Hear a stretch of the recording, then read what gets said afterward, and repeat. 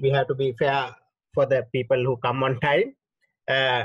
Once again, I am Dr. Lalit Liyanage, IET session chairman, IET Sri Lanka Network session chairman. And today we have our traditional monthly evening forum, which we used to have at Galadari Hotel face to face, but due to COVID-19, we have been shifted to online option.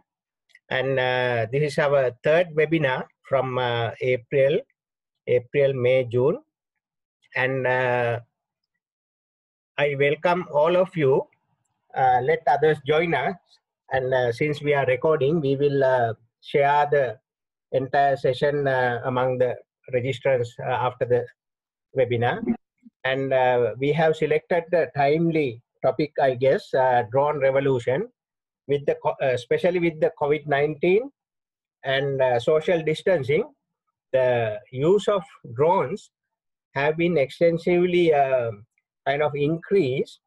And I saw recently an advertisement from Civil Aviation Authority asking all drone users, suppliers, and manufacturers, everyone to provide information to the Civil Aviation Authority, because they are doing a survey about the drone capacity in Sri Lanka.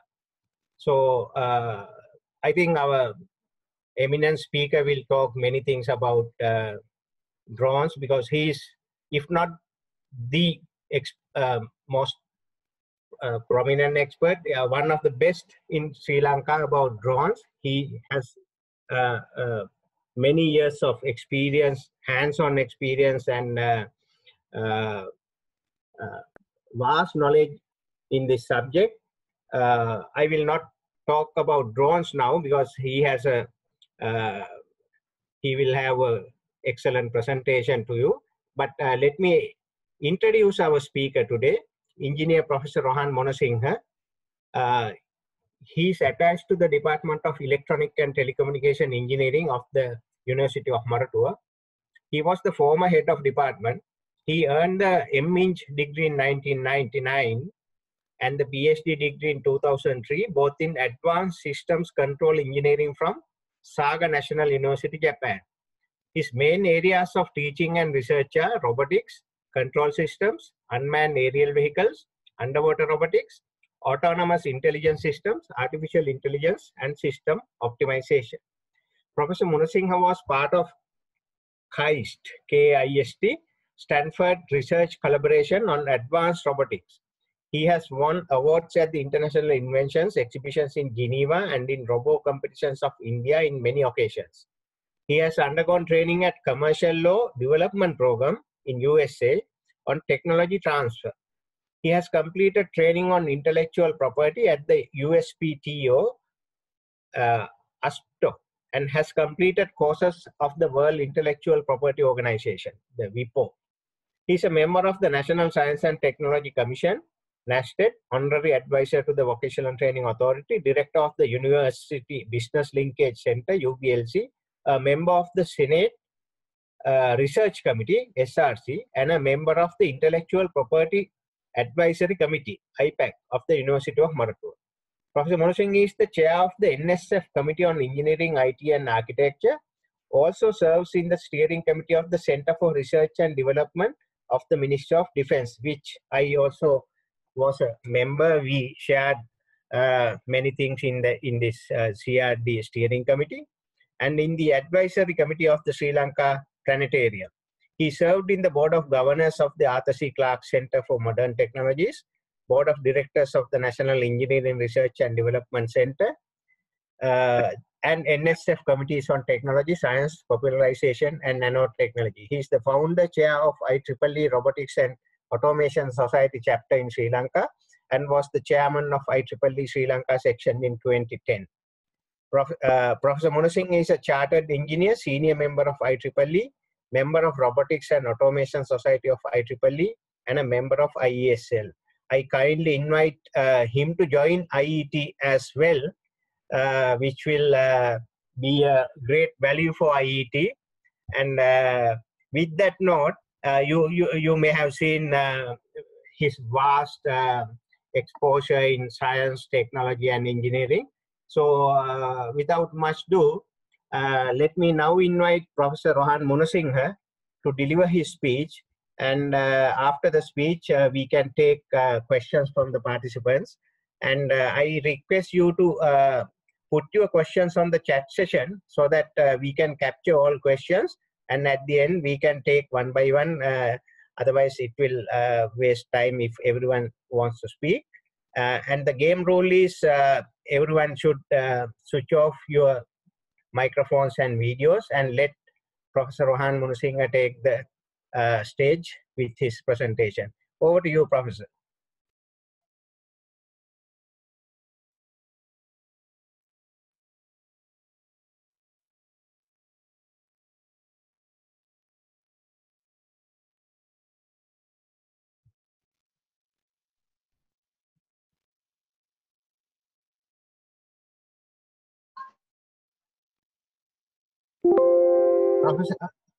Professor, your mic is off.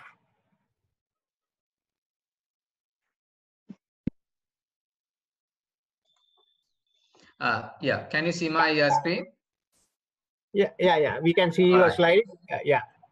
And thank you, Lalit, for the introduction, and thank you very much for everyone for joining in for this session.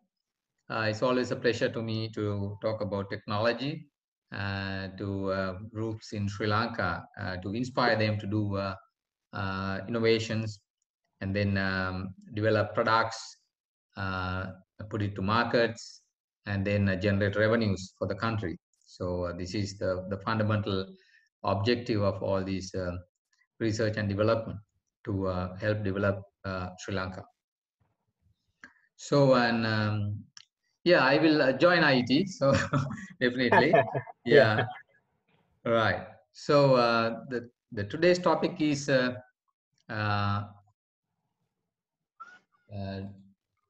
drone revolution, right? Drones are revolutionizing the whole world in various ways. We have been doing drone research for quite some time. I started my first drone project in 2006-07 period as a final year project.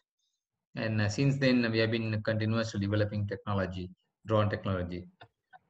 And today's presentation, I really want to show you the local stuff, Sri Lankan stuff, right? We are a very capable nation. For some reason, this capability doesn't come out for various reasons. We are weak in working together. We are working. We are weak in appreciating others to figure out others' capabilities, and then networking, right, and sustaining our collaborations. So that part is missing in our culture for some reasons. So that is why, even though we have very capable people, we haven't seen much of innovations coming to the markets. So innovations and product to come into market needs a lot of people, and that is fundamental truth. Single person cannot do everything, so that is a failure equation. So we need to get together engineers, technologists, laborers, managers, marketing people, politicians in a well-connected hierarchy. Then only we can bring something out to the markets. Unfortunately, it is not happening in Sri Lanka yet. Right, so let me start off with showing you these commercial drone market figures. Commercial drones, I have taken only commercial drones here, right, of the internet. You can see the growth from 2016 up until now, 2020, then the forecast till 2025. So you can see this histogram climbing monotonically, right? And every pillar, if you move upwards, you can see a circle, green circle with a number. That is the value, the revenue in billions of US. So that number also increasing The size you can see by 2025, it is projected to be 12.6 billion US dollars. That is the drone market size, commercial drone market size. Okay, commercial drones. And if you look at the applications where these drones are, right? So what are the major applications? You will clearly see this graph here, right? There you can see 38% of the commercial drones are deployed in aerial photography, aerial videography. That's for sure. You have seen in Sri Lanka also. Small drones, Phantom, DJI, Chinese drone is number one, most popular. And then which is the Mavic Pro, the successor of Phantom Pro. How people getting onto that one. Phantom is kind of discontinued now. So these two drones, basically designed for photography and videography, takes 38% of the market. And then you have the other things, surveying, mapping, GIS. Now, if you ask a surveyor that you want to survey your land, if it is a big land, definitely he will bring a drone. You can see that that is the state of the art for surveying industry, drones, surveying drones. Then you have the real estate, the construction, and then agriculture. These are the 5 main areas, applications where drones have already been deployed, and they take more than half of the circle. You can see the other applications are actually emerging. Like for example, agriculture is emerging. Right now it is about 7%, but I'm sure in the next 5 to 10 years, this will grow. Everything will grow, but particularly agriculture field will be invaded by the drones.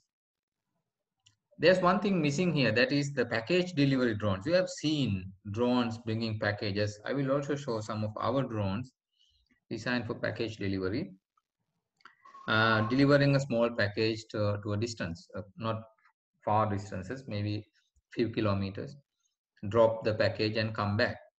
That has not taken huge part here, not because of any problem with the technology. It is because occupying the airspace is a serious undertaking. Other owners, like for example, the low-flying military aircrafts are there, low-flying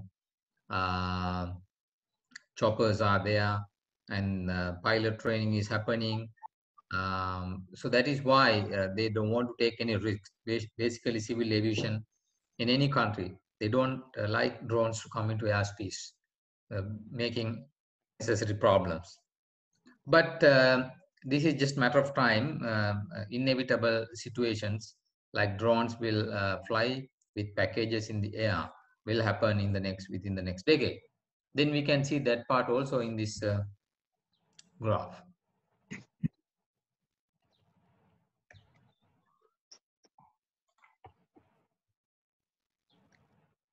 Then I just want to say something about going back to this one. There you can see only the commercial drone market, which is about 12.6 million projected to 2025. But if you look at the whole thing, including the consumer drone markets, the toys, DIY, etc., the actual market is forecasted to be about $40 billion by 2024, 2025. It's about 40 billion market within the next 5 years, right? Now, let me show you some of the drones. So now this is becoming now techie a little bit now. There are drone types. The first one over here is a multi-rotor type. So let me show you this video, right? Can you see the video and hear the sounds? Not yet. You have to click something in Zoom.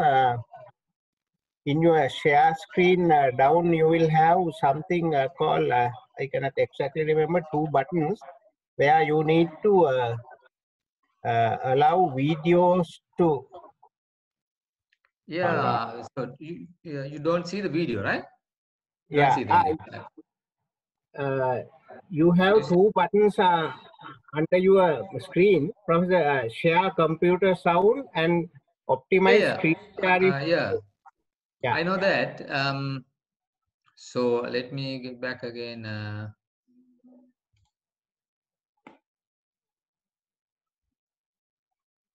Yeah. So I already clicked that button. Share computer sounds. Right. And the video, you have to click another button, I think, to share a video.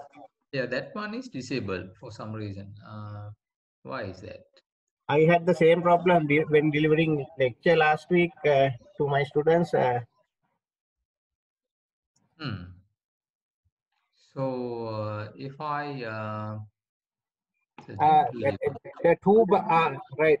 One is disabled, like no. Yeah, one is disabled. Our guys, Vindya, Priyanka, you have any solution for that?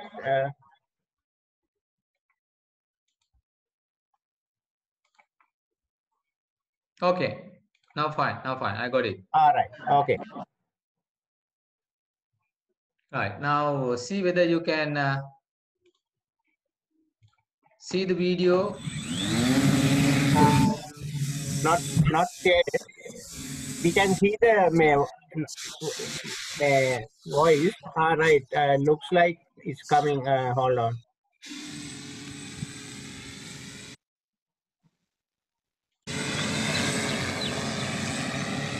Since the screen is blank, we can hear drone sound. I know. Yeah. So each and every video I have to share separately. That's why these are linked videos. That's why.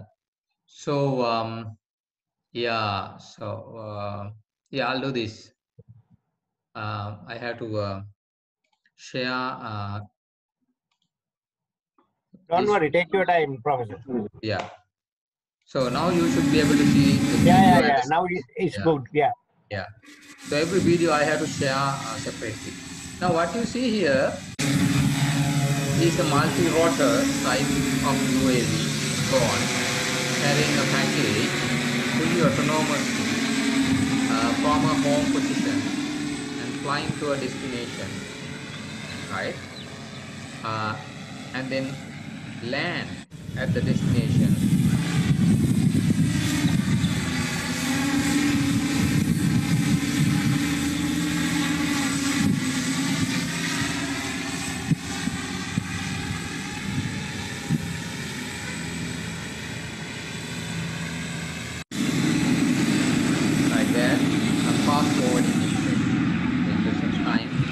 Drop the package and then take off again to altitude and then correct the heading to fly back home. So once it comes home, it lands autonomously.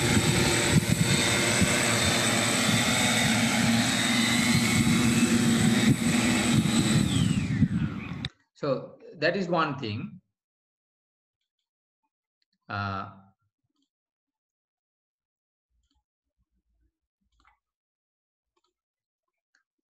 Then the second type of drones or drones is actually fixed wing, like a plane. You have the wings and all, right? So let me show it to you here. Right? But unfortunately, I have to share it again. So can you see the drone and the sound? Yeah, right. So this drone is another locally built drone.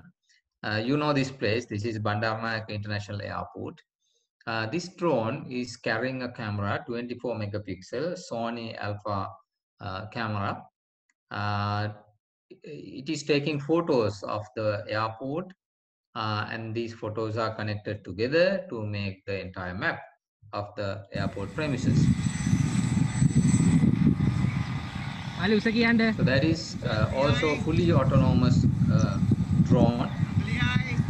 You plan the mission and then throw it to the space, and the operator, the manual remote pilot, RC pilot, takes it to a certain altitude and then engage the autopilot.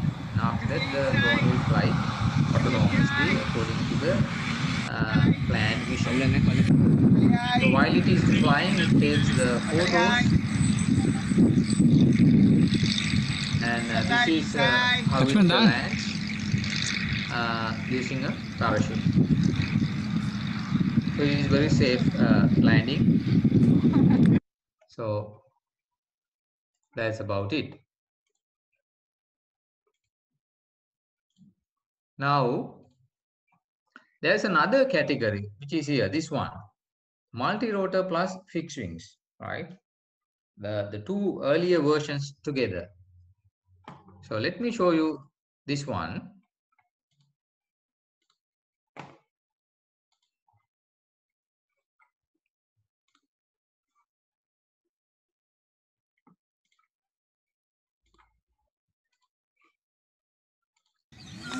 Now this is taking off like a copter vertically, right? And when it comes to a certain elevation, it starts flying like a plane.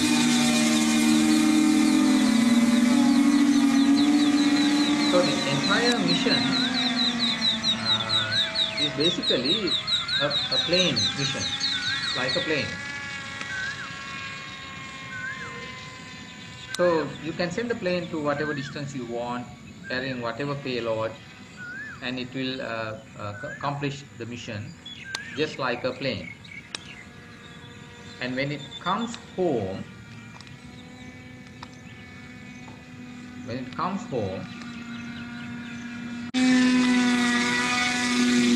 will transit the control configuration to a copter like this. Now it will hold the position in the air just like a copter and then gradually descend down to land. So this is what is called the VTOL drone, vertical takeoff and landing drone. So this is going to be the new drone type, which is becoming more popular than the previous two drone types, right? Now,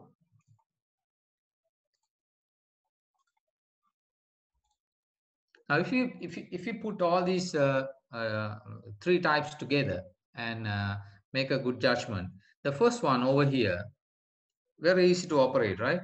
So it takes off vertically, lands vertically.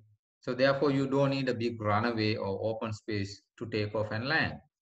However, it doesn't have wings, therefore it is energy inefficient. As it flies, it consumes a lot of battery because it has to generate equal and opposite thrust that to the weight, and that consumes a lot of power. That is why these multi-copters cannot fly long distances. They are basically for 10, 15, 20 minute endurances, but latest battery technology can bring them to about 40, 50 minute or 1 hour maximum. The second type here, the wing type, everybody knows it. You need a huge open area for landing, because when the drone comes for landing, the approach distance has to be there. There cannot be tall trees or buildings nearby. So, but you don't find that kind of open space nowadays, right? Especially in urban areas. So deploying the winged drones, the second type here, is a question in populated areas. But the good thing is that these drones are highly energy efficient, which means they don't need to generate a thrust equal to the weight of the drone. But maybe just 10-20% of that is enough. Just need to push it forward, the wings will generate the thrust. So that is why winged drones can fly hours and hours. So these two types have pluses and minuses, but once you put them together into this third type of drone, you get the best drone, which can take off and land almost anywhere, doesn't need a big open space because they are like copters, vertical takeoff and landing. And also they fly like a plane into the mission. So therefore they are very energy efficient so that you can fly hours and hours. So that is why it is becoming very popular.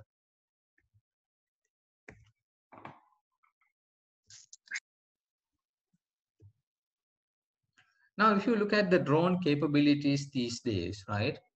The drones have many flight modes. So what are these modes? For example, you can fly them entirely manually, manual control, right? But there are other modes like stabilize, for example. Drone can fly level. And if it's a multi-copter, it can hover at a certain altitude. And also there are other modes like fly-by-wire. For example, when you have fly-by-wire mode of operation, drone will not roll too much to the left or to the right, right? It will maintain stable flight. And fully autonomous flying, which is going from one point to another through number of via points. And auto landing, you don't have to land the plane yourself. You can have auto landing, but there are things that you have to do before the drone can perfectly land itself. And altitude hold, drones can hold the altitude. Drones can loiter. Drones can go around in circles, right, around a certain point on the ground. And RTL, return to launch, which means at any moment of time, you can ask the drone, come home. That's it. Very high level command. Drone will find its way back home, come and land. So with these very high level capabilities, now it's a very smart machine, drones. You can customize drones to various applications with assurance and safety. And also drones have the second bullet here, the fail safe, right? Because when you deploy drones, things can fail, right? Sometimes you don't get the signals with the GCS. Sometimes you don't have your radio signal received by the drone. Sometimes the GPS of the drone will not work or it will be jammed by jammers. So these things are possible.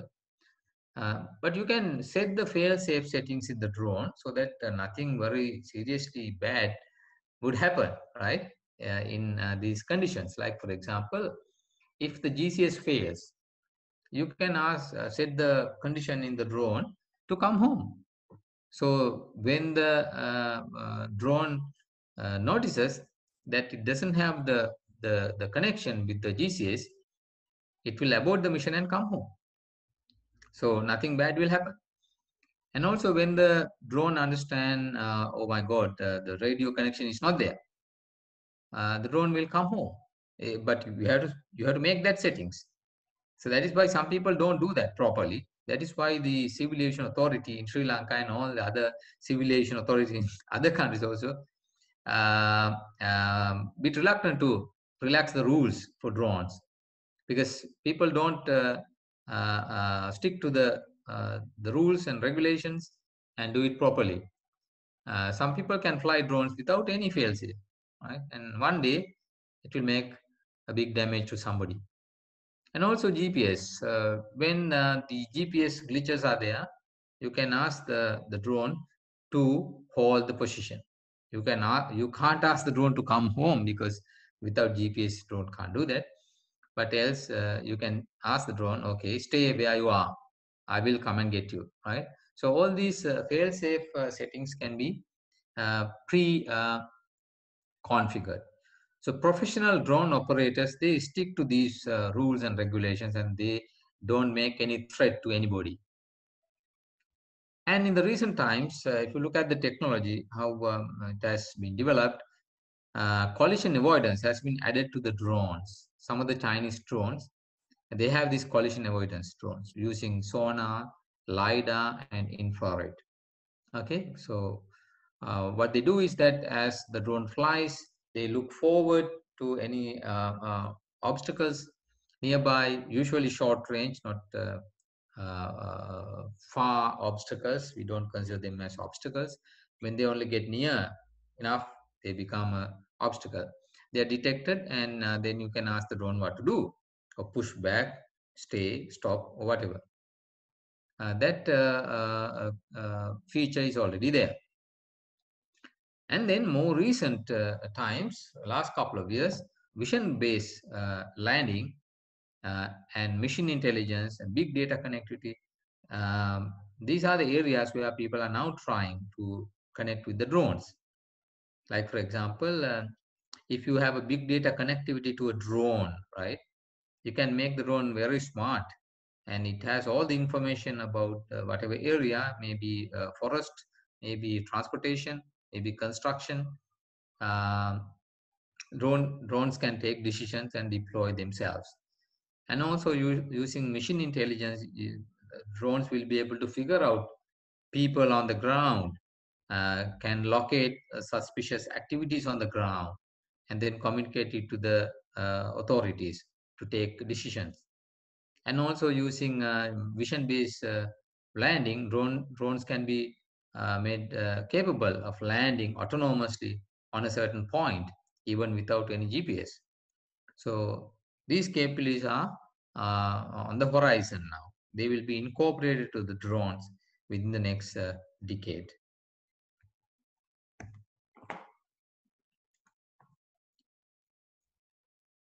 So if you are a drone hobbyist, if you want to build a drone, these are the 3 steps you have to follow. You have to first achieve the stabilization stage, which means if it is a fixed wing drone, it should be able to fly level, right, without your intervention. When you release the sticks on the remote controller, right, and you set it to stabilize mode, it should be able to fly level, right? It doesn't climb, doesn't descend, no rolls left or right. It should fly level. And if you are doing a multi-copter, it should hover, right? It should keep the position, doesn't move left or right, forward, backward, doesn't drift, keeps the position. It doesn't come down or go up. So that is the basic thing you have to do. And then on top of that, you can have the navigation loop, which is at a low frequency, operating at a low frequency, like 5 Hertz. Whereas the stabilization has to happen at a faster rate, like 50 to about 300 Hertz frequency. In the navigation part, what you do is, so you instruct the drone to go from here to there, right? Point A to B, like that. And drone will follow using the GPS, right? When you have this stabilization and navigation capabilities, you can think about the other things also, auto takeoff, auto landing, loiter, etc. Then you are ready to deploy the drone for application. So what are the applications? It can be aerial photography, videography, can be a surveying mission, maybe agriculture, so looking at the crops, whether they are healthy or not, surveillance, delivering a package, or inspection of a pipeline, traffic estimate on the roads, various applications. So when you deploy the drone for an application, right, you need to have hardware, software development on top of the basic drone, that is stabilization and navigation. So let me now tell you a bit more details into this stabilization and navigation part, right? Maybe you want to know how it happens, right? So there you can see a drone, a multi-copter, and the 4 motors, brushless DC motors, and their electronic speed controllers. These yellow ones are speed controllers, right?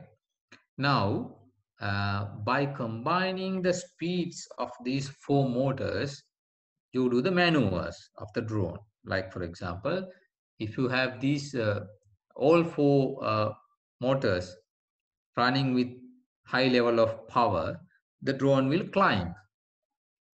And if you reduce the power of all 4 drones, all 4 motors rather, the drone will descend down.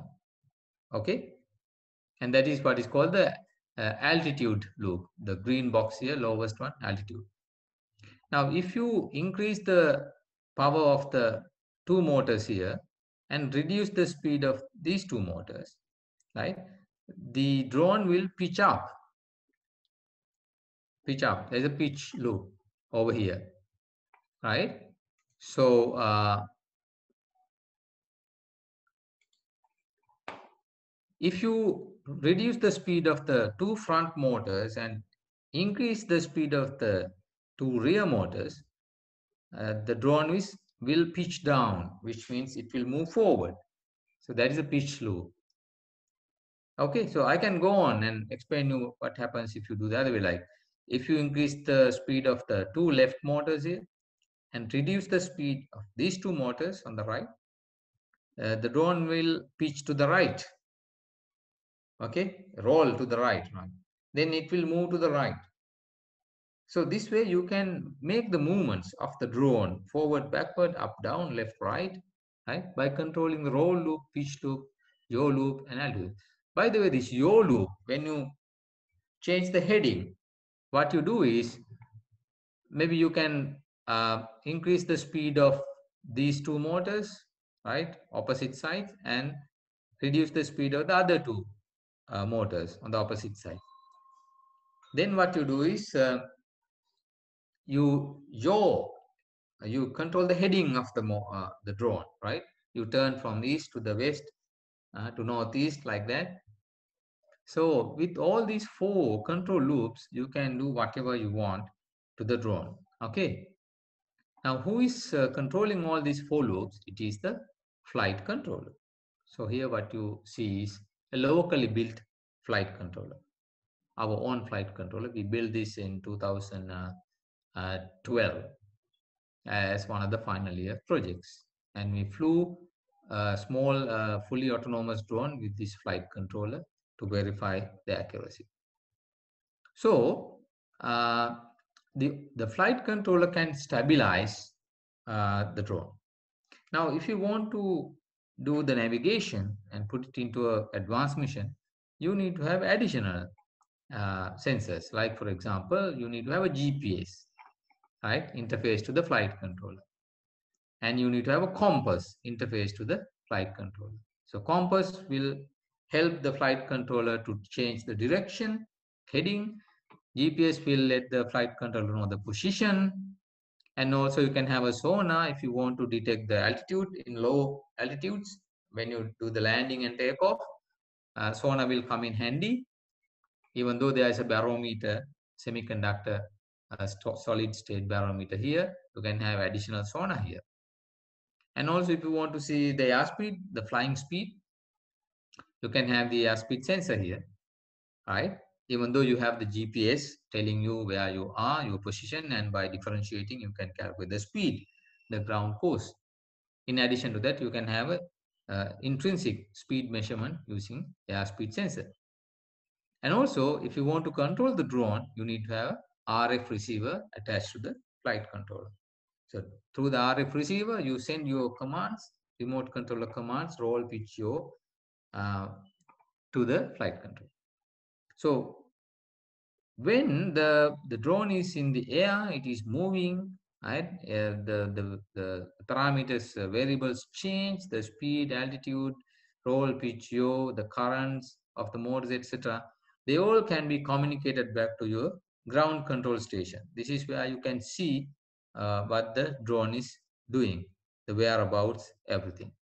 Okay, so this is simply all what you know about the internal hardware arrangement configuration of a multi-copter, multi-rotor drone.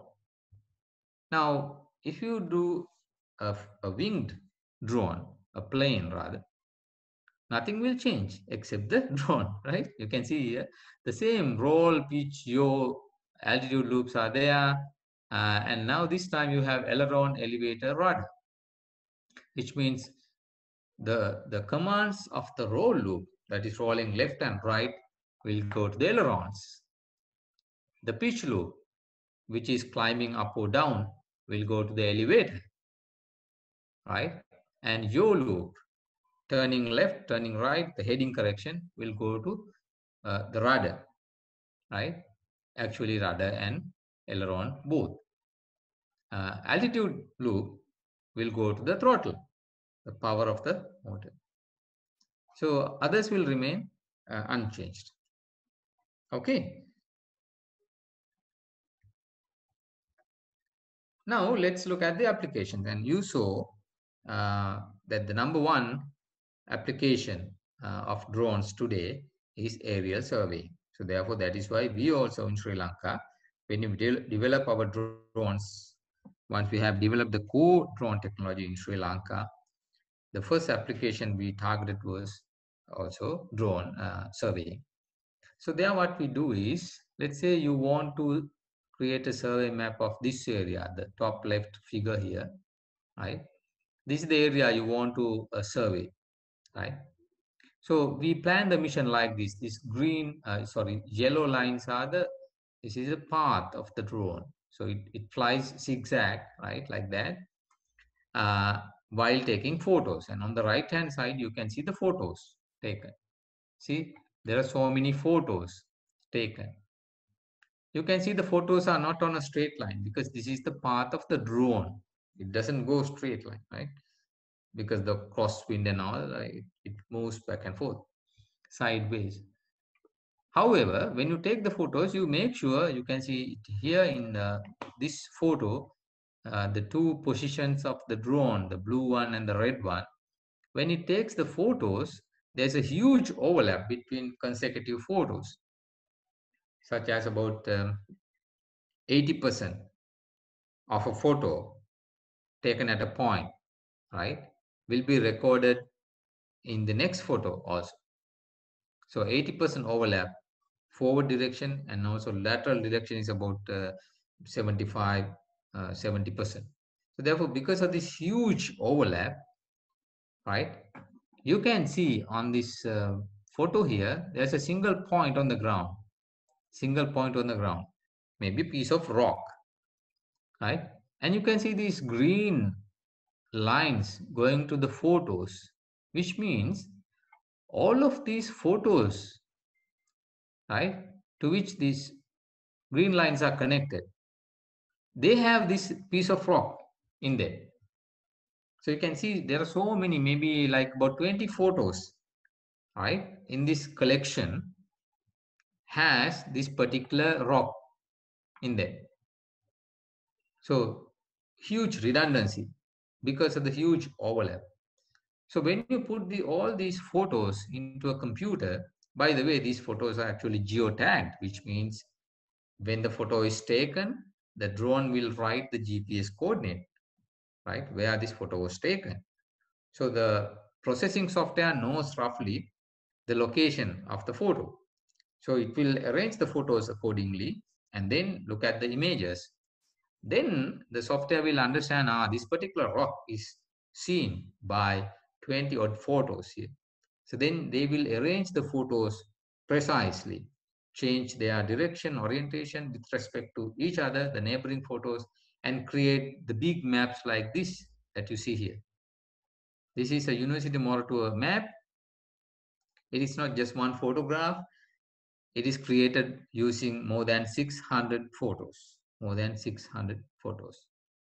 And there you can see another one, a landslide in Aranayaka. Remember the landslide happened there, the deadly one. More than 100 people died. This is that landslide. This was created by our own drones using some 400 photographs. Okay. So once you create these photographs, you can also create what is called the contour map. You can see it over here. This is part of Kantale Sugar Corporation, right? Recently we did the map, not recently, a couple of years back, the contour map for Kantale Sugar Corporation using our own drones. And this elevation map here you can see is very important for the engineers, the irrigation and civil engineers, to plan their roadways, the waterways, the buildings, etc. So the technology is in our hand now, the drone technology. So let me show some of these videos. This one.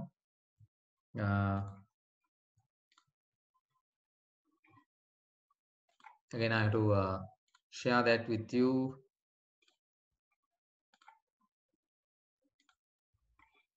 You can see the map, right?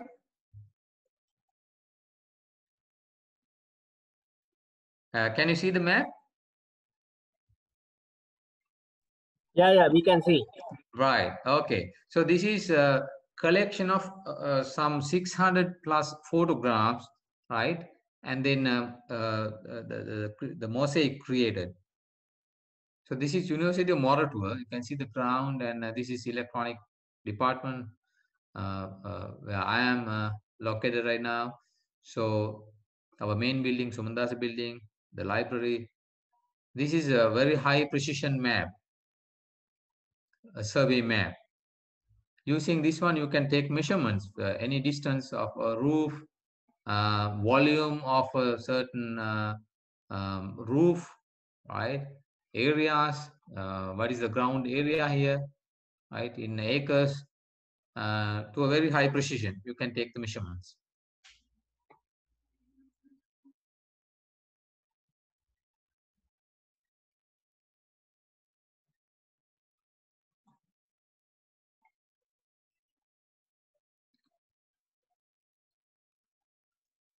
Right.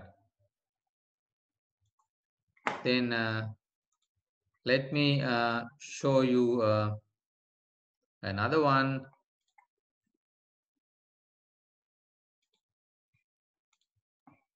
That is this.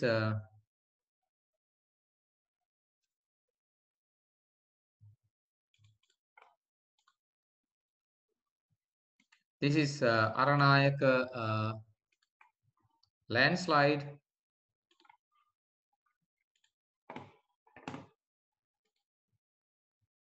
We deployed one of our drones to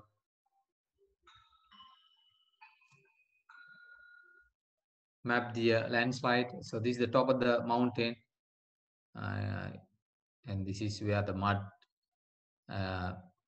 slided downhill, disappearing, making the building, the houses, everything disappear. So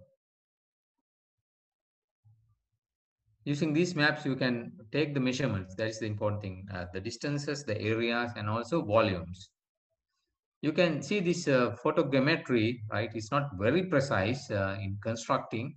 You can see these trees and all are not precisely constructed, right?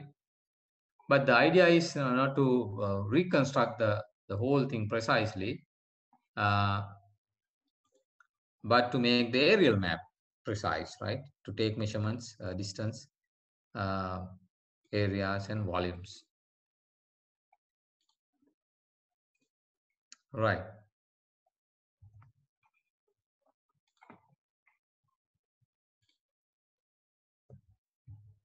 Now, there's a new technology coming to the drones. That is what is called the RTK or PPK. RTK stands for real-time kinematic. PPK means post-processed kinematics. So remember the two words. I'm trying to let you know not only just drones, but other technologies that are getting connected with the drones. Eventually, drone becomes a vehicle, right? It's just a means. On top of that, you can put other tools and you can deploy it for a certain application. So there on the left side photo here, you can see, by the way, why we need RTK, PPK? This is basically to increase the precision of position information, right? You know that if you use a normal consumer grade GPS, right, and if you keep it on your hand, you get a number, right, latitude, longitude, and you can convert that into meters using a certain geodetic coordinate frame, right, and you get your position. So this position can be erroneous as big as about 5 meters, plus or minus 5 meters. So that is the accuracy of a consumer grade GPS. Now, if you think that if you have 5 meter plus or minus error in your photographs, right, taken by a drone, and when you put them together and create the map, right, you cannot expect a better accuracy, okay, unless you use very high precision measurements on the ground. So the surveyors do that. They don't depend on the drone photography, right, alone, but they put marks on the ground and they capture those marks on the drone imagery and go to those points and annotate those points with very high precision coordinates using total stations. I think you know that, right? Then they re-optimize the map so that it will become more accurate. Now, you don't have to do this if you have RTK, PPK, because RTK and PPK will give the drone, right, that accuracy right away. So this is how it works. So when the drone here on the left photo, right, has this RTK or PPK GPS, right, it will always communicate with a ground station or base station. So these are small devices, like for example, like size of a matchbox.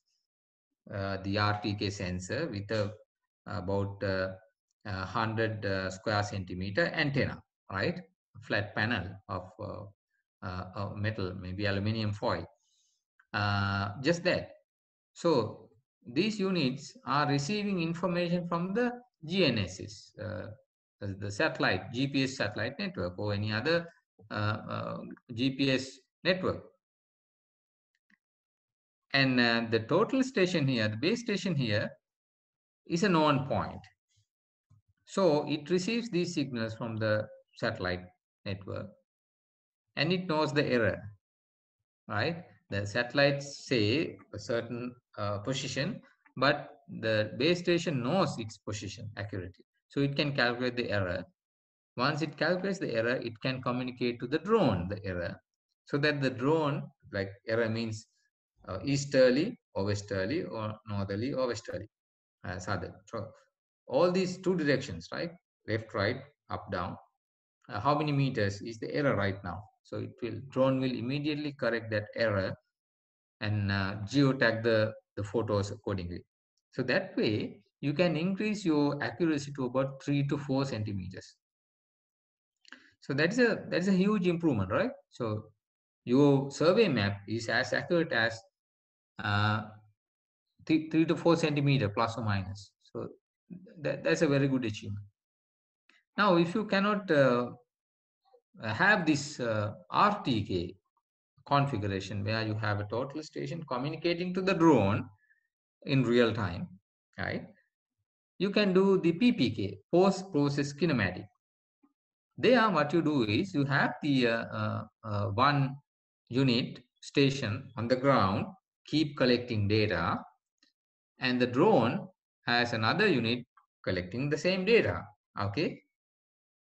And after the drone flight is completed, you bring these two files together and put it to a cloud process where this correction is calculated using not only these satellites that you see there, but all the other ground stations nearby, like a network, for example, right? Not only this local station, there can be so many other local networks which are receiving the same information, same time, and you can do a much better correction, right? The corrections are because the errors of the GPS is basically because of the atmospheric problems, right? Rainy conditions, cloudy conditions, temperature, and all these things will introduce this 5-meter error in the position. And now with the post-processed kinematic, you can finally smoothly do this process, the workflow, so that you calculate the positions very accurately. So this is what we are doing right now at Morotua PPK geotagging, so that our drones can generate very high accuracy maps. So let me show you another video clip here, right?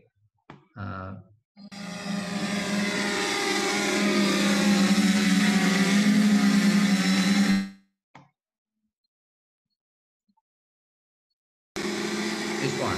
So this small drone is really advanced stuff. There you can see the camera and all. This has a post-process kinematic GPS (PPK). So when it flies, it will collect that position information as a separate file. When it comes home, we get the images and that position file and communicate it with the other file generated in the base station, and we do the post-process kinematic to improve the accuracy.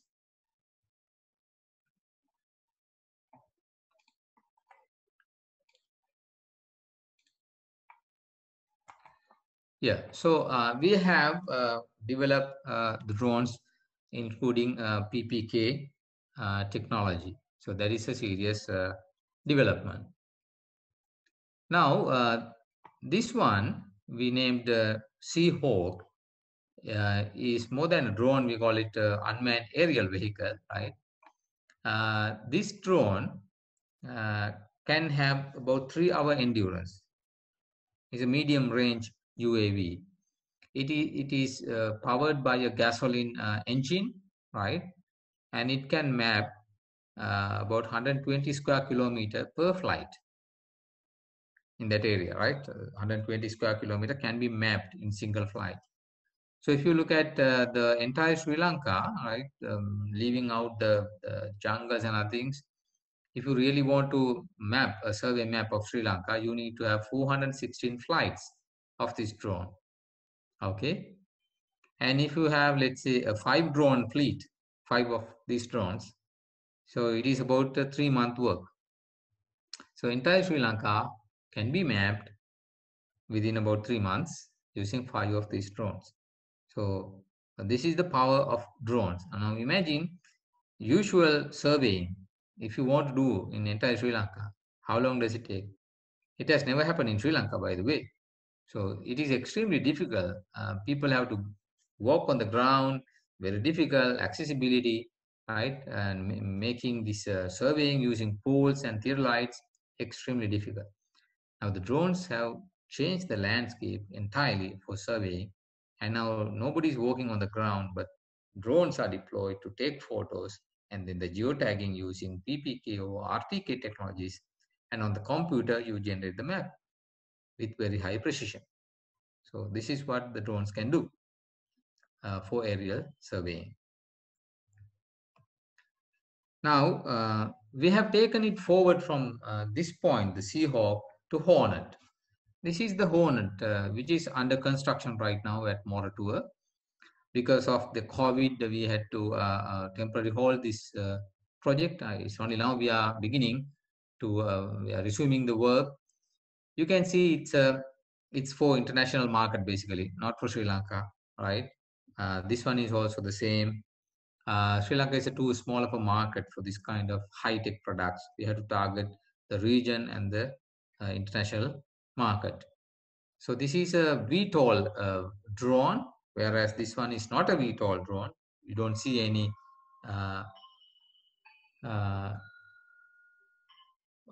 quad mode motors here. It's just a plane. But this one will carry propellers here, vertical propellers here and here to give it a vertical takeoff and landing. And there's an engine here, petrol engine, to push it forward like a plane, so that most of the mission, it will fly like a plane. And there you can see the payload bay here is a sizable payload bay. We can change the payload to a camera if you want to do a aerial surveying mission there, or if you can have a package if you want to deliver a package, maybe some blood packets or test swabs in case of COVID from a collecting center to the testing center.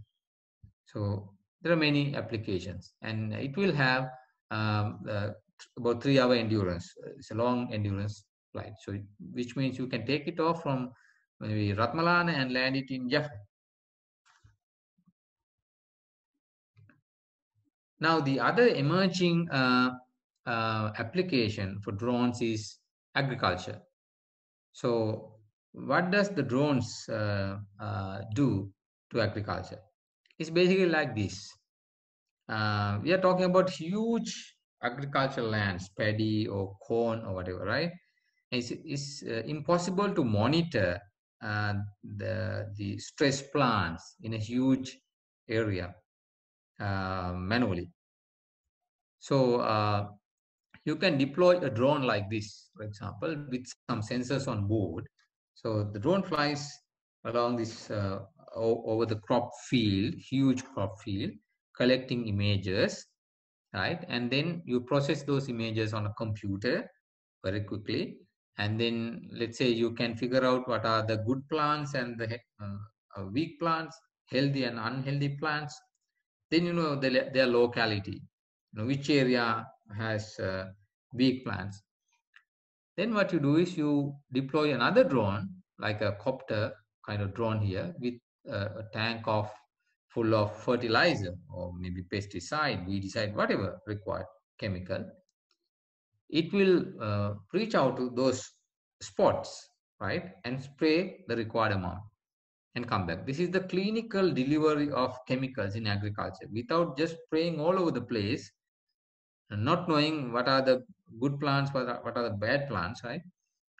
This technique will figure out what are the weak plants and deliver right amount of fertilizer to that location. So we call it precision agriculture. So let me talk about this agriculture going out of drones to the technology where we can differentiate the healthy plants and unhealthy plants. Now you can see this spectrum here starting from 400 nanometers to about 850 nanometers, right? And the green line is for green vegetation, which means healthy vegetation. And the red line is for the stressed vegetation because of a disease or something, or not having enough water or nutrition. The red one is not healthy. Now, if you look at the visible spectrum up to about 700 nanometer, the two lines are closely apart, right? You can see red one is up a bit from the green one, but not seriously noticeable, right? But if you cross the 700 nanometer area, of course, the light is not visible here, but you can see a marked difference between the stressed plants and the healthy plants. So therefore, just by looking at the plants, you can't tell for sure about the health of the plant. If you want to tell about the health of the plant, you need to look at the invisible area. Okay.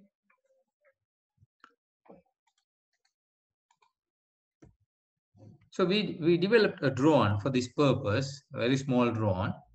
With this small sensor here, you can see slightly bigger than a box of matches, right? And the drone has the flight controllers, the parachute and everything.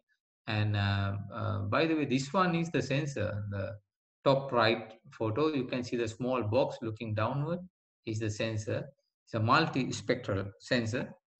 And together with comes this small part here, another box kind of thing, which looks upwards, not downwards, right?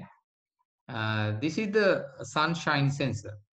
It tells you the strength of the sunshine, because this is photogrammetry. You're taking photos and looking at the plants, how much they reflect light, right? You need to know how bright the sun is, right, at that moment. Otherwise, your measurements are not correct.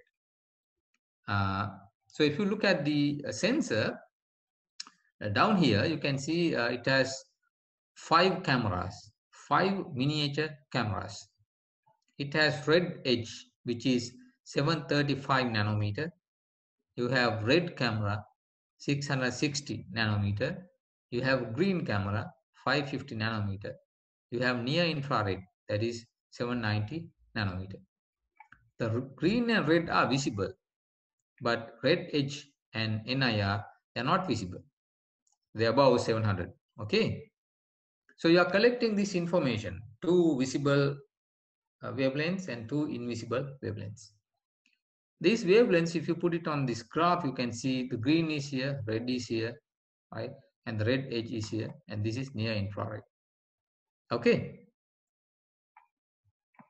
Now you take a series of photos, a collection of photos, just like when you do a surveying mission, right? You take overlapping photos and then you combine the photos together, create the mosaic, right? The map. And this time you are doing it for 4 different colors: red map, green map, red H map, and near infrared map. Okay, so in addition to that, you can have the normal RGB camera that is over here, that is also there.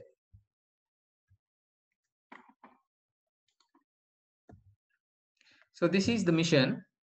When the drone flies with the multi-spectral camera, it flies like that, collecting images and comes home. And after that, we take the SD card out of the camera, put it into the computer, download all the images, geotag them, and then combine them together using the features on the ground. So this is the collection of photos, right? And now we come to mathematics, right? Now, if you look at these two trees here, plants, right? The left one is healthy, right one is not healthy, okay? Now, the healthy plants, if you look at the near infrared and the red, for example, just for an example, right? The healthy plants emit about 8% of red light and about 50% of near infrared light. Okay, this is average. Versus a near infrared stress plant, right? Not very healthy plant, which emits about 30% red, about 40% near infrared. All right. So there's no question about it, right? Because healthy plants don't emit too much of red because they don't look red. Okay. Whereas unhealthy plants look more red. Okay. So that is our observation. But if you go to science, photosynthesis absorb a lot of red light. So therefore, good plants which are doing photosynthesis well do not reflect red light much. Okay. So either way, you know it. Now, if you look at this equation, NDVI, maybe some of you guys have heard of it. Normalized difference vegetation index, right? This is the equation, NDVI equation. So what is that? It is a ratio between NIR minus red and NIR plus red. Just that, very simple equation. Now, if you put that onto a healthy plant, right, what would you get? NIR minus red. So NIR is 50 minus red is 8. 50 minus 8 divided by 50 plus 8. So that is 42 or 58, about 72% or 0.72. And if you do the same for a stress plant over here, right? NIR minus red, that is 40 minus 30. 40 minus 30 divided by 40 plus 30. That is about 10 over 70, 14%.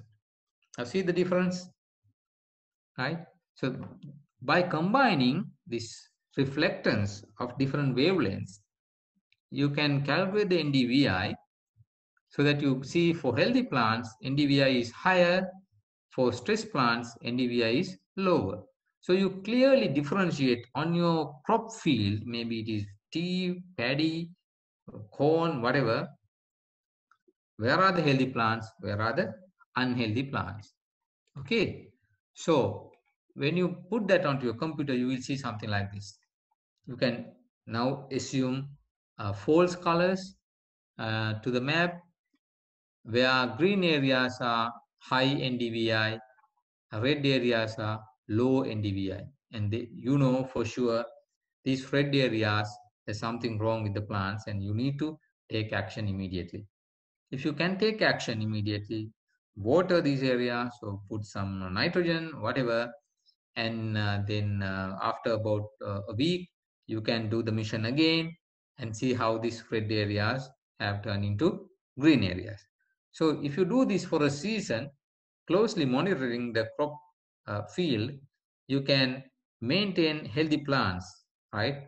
Mostly healthy plants in your plantation. Eventually, at the end of the season, you get a big harvest yield. Okay, so this is proper crop management using drone technology.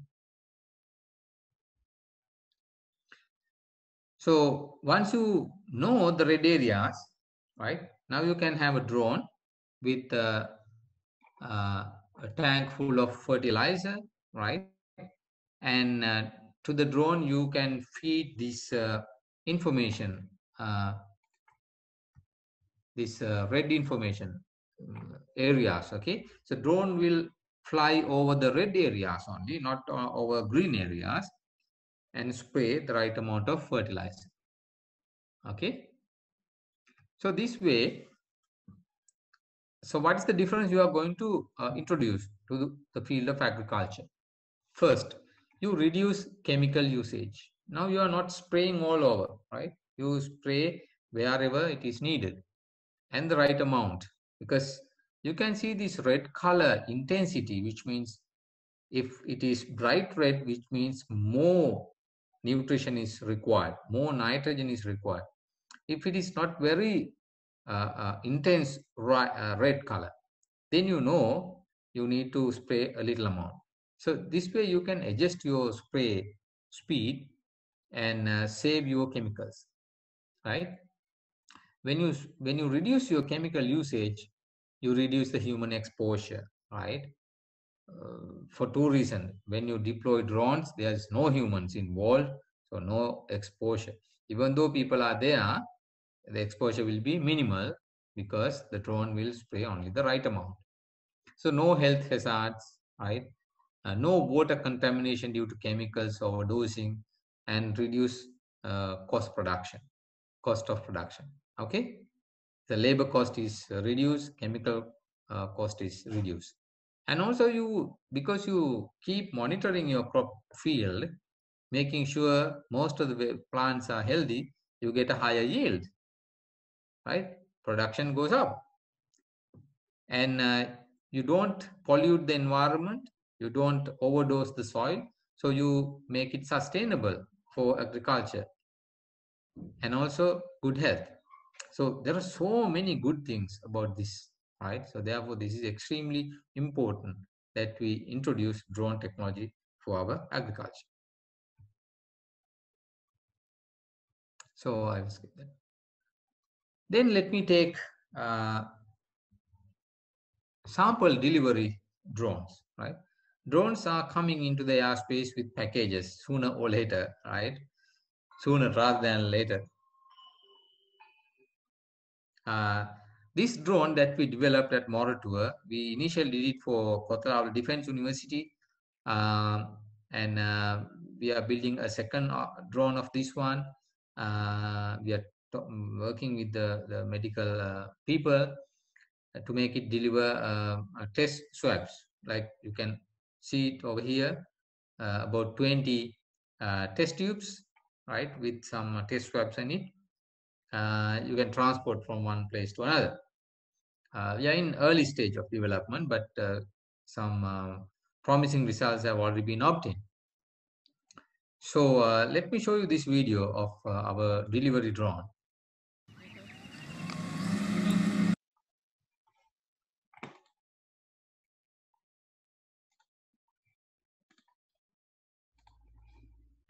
Right.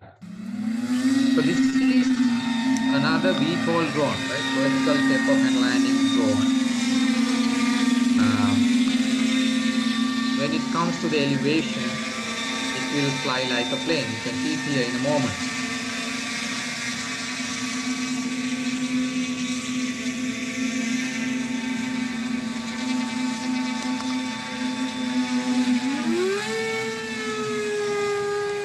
So now it is flying like a plane.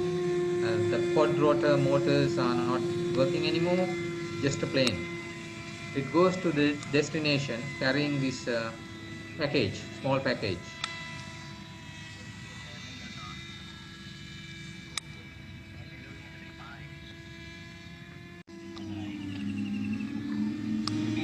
So when it comes to the destination, it will hold the position in the air like copter. You can see it in a moment.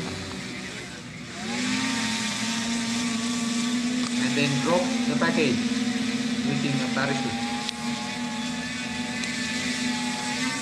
Like that. You can see the parachute coming down. Somebody can catch it, and the drone starts going back to home location.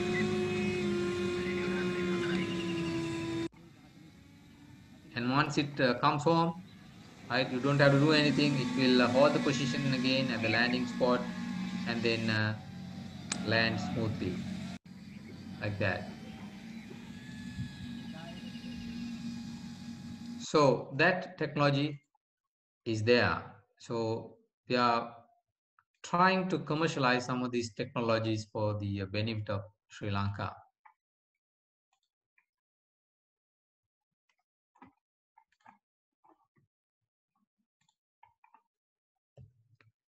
And this one is another package delivery drone, but this one is more closer to being commercialized, right? It is a multi-copter drone with 8 propellers, and it can deliver a package to a destination fully autonomously using a thread. So let me show you that video.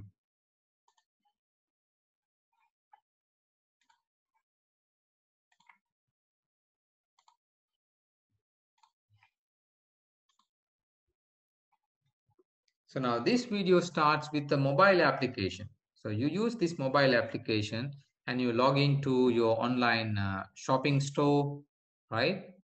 And you are the customer and you go to the store, you pick up what you want and you want to purchase this jacket, right? When you place the order, you pay money and then you say, I want it to be delivered by a drone, and you mark your location. Right, this is my home location, deliver, and you also can set the time of delivery. So your home at this time 3:46, I want the package to be delivered 3:46. Order is confirmed, and then in the back end, the online store will have the warehouse where there's a drone. Somebody will attach the package to the drone, and drone has all the information, where to deliver, takes off.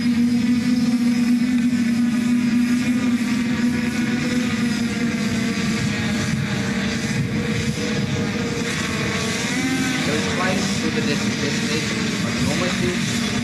As it flies, the customer can check, just like you see your pickup, pick me or Uber is coming to pick you up. Very much the same way you see the drone is coming to your location. So you can go outside to a little open area and wait for the drone to come. So when it comes to the destination, when the drone comes to the destination, it will confirm with the recipient, the customer, if the package can be delivered. So once it is confirmed, the package is delivered using a thread. The drone doesn't land in unknown territories, right? But using this thread, it will deliver the package, and after that it will release the thread and fly that.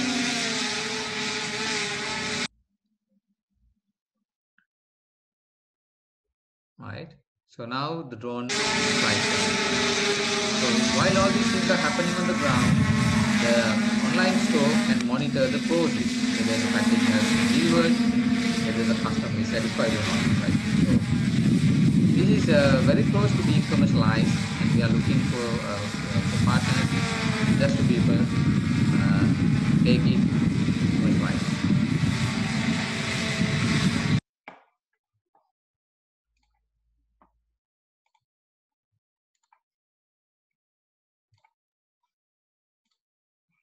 Okay. So that is the end of my presentation for today. I need to make some time for your discussion also. So now let me summarize, wrap up the talk today. So the first point I want to stress on is that drone technology and the capabilities have developed very seriously over the last decade. And they are now very promising tools and means for various applications. aerial surveying, agriculture, delivery, disaster management, etc., etc. So there's no risk today if you stick to proper practice with the drones. The risk is very minimal. Okay. The second point I want to stress is the drones have been historically military tools, right? Not for university research teams, not for public, but not anymore. Thanks to the serious developments in the enabling technologies like electronics, computing, communication, etc. These technologies have developed very seriously over the last decade.